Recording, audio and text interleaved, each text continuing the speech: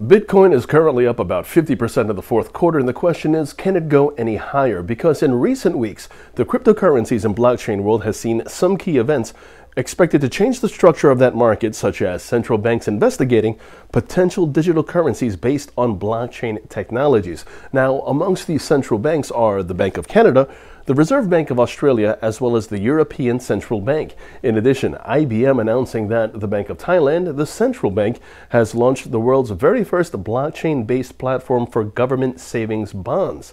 And then PayPal launching a new service enabling users to buy, hold, and sell cryptocurrency, enabling cryptocurrency as a funding source for its 26 million merchants.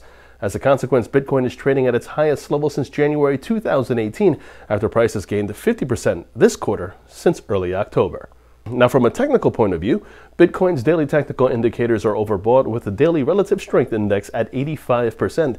That's the highest level since the summer of 2019's top, but not posting any bearish reversal yet. As this technical situation is risky, a tight invalidation level is required. Since the definition of the bullish trend is higher highs and higher lows, a meaningful invalidation level is standing at the previous swing low at 15,000. As a consequence, traders may consider long positions above that figure, targeting a limited advance towards 2018's top area at 16,900 and even towards the 2017 weekly close top, 17,550. Alternatively, a break below 15,000 will look for a consolidation towards 38.2% and 50% retracement of the bullish movement in place since September, respectively at 14,000 and 13,200.